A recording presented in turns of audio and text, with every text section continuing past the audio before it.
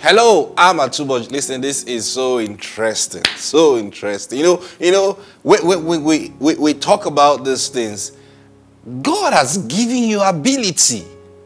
Ability doesn't mean having strong muscles and being able to lift physical things. Ability is a knowledge, knowing who you are. See? So when we share testimonies like this with you, it's not, several years ago, even before I ever knew my wife was going to be my wife, she used to work with me then. She comes around to help me do some secretarial work then. So one day, she finished working then. I was walking her to the road to get a cab home. And then she said to me that she hadn't eaten all day. I said, really? And guess what that day? I had nothing on me. It was several years ago.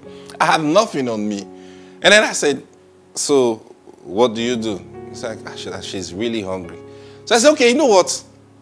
Let's go to a restaurant. And then we turned and we're walking towards a known restaurant that we know. Now, this was about 7 in the evening, so it was just about getting dark. Not really dark now, but just getting dark. So we were walking on the road. And suddenly,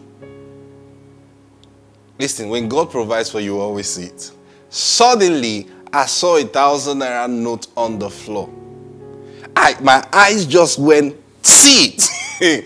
I just walked straight, picked it up, cleaned it. I said, okay, we'll have enough money now for you to eat. It's God. Now someone will go, hey, you mean you pick money on the... Let me tell you the truth. When it comes to walking in your ability, listen, even a madman can give you money. Praise God. You know why? Because you know you can never be broke at all. Now, do you know the truth is, if I was not in that condition that time, I've seen that man and said, oh, who's the owner of this money? Maybe, oh, see, someone's money fell down here.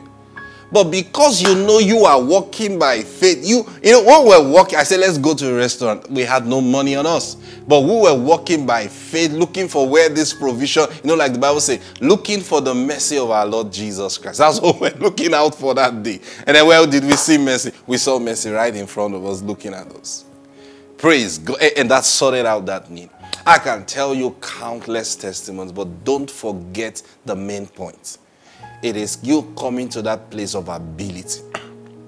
When you know you can never be broke, you also know you can never be sick. You just know you can never be sick. It is a knowledge that it's, only the Holy Spirit can give you this. Now, it doesn't mean you will not feel sickness.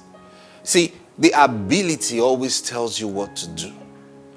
Just a few days ago, I had this strong pain just behind me. Something looked like, when cold enters you. So it was so painful. I tried to lie down on the bed. It was painful. My wife told me, I've never seen you like that before. And then at some point I said, what's this? So I went on my knees and I just began to talk to the Lord. I said, Lord, I don't know where this is coming from, but it can't stay. It has to go. So I need your wisdom right now. I need your power right now to function to the root of this thing. And it has to go now. And I was just praying and praying in the spirit like that. And then I slept off on my knees. Guess what?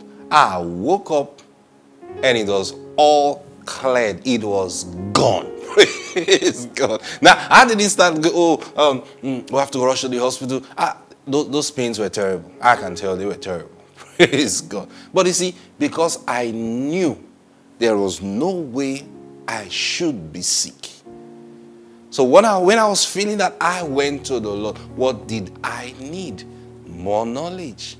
I need the Holy Spirit to talk to me. I just need, because he said the words that I speak unto you, they are spirit and they are life. If you need money, all you need is for the Holy Spirit to talk to you. If you need accommodation, all you need is for the Holy Spirit to talk to you. Hey, what am I saying to you? He has given to us, praise God, all things that pertain to life and godliness. Let me tell you this truth. You don't need anybody. Don't have this mentality that, I need this job. I need this job. Because if they fire me right now, I don't know what's going to happen to me. Keep quiet. Praise God.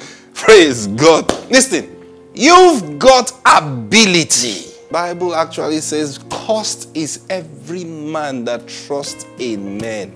You are cursed. If your only hope is your job, sorry, I'm not just saying, I'm not cursing you, I'm telling you what the word of God says. You are cursed. I'm not insulting you either, I'm challenging you. So what should you do? Resign? No, enlarge your coast, enlarge your thinking. Remember, we've been talking about God being our source. Enlarge your thinking to that point where all you can see is God around you and everything He has to say to you. Praise God. Thank you, Lord Jesus. I know as I'm speaking these words right now, I'm ministering to your heart. Listen, all you need to do is to receive them. Allow His word to settle in your hearts. That is all you need. Let the Holy Spirit guide you. And He is there to guide you. Listen, Jesus said it is better for you that I go so that the Holy Spirit will come.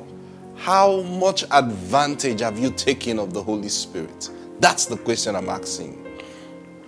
You see, this life, there is nothing you need that has not been given to you.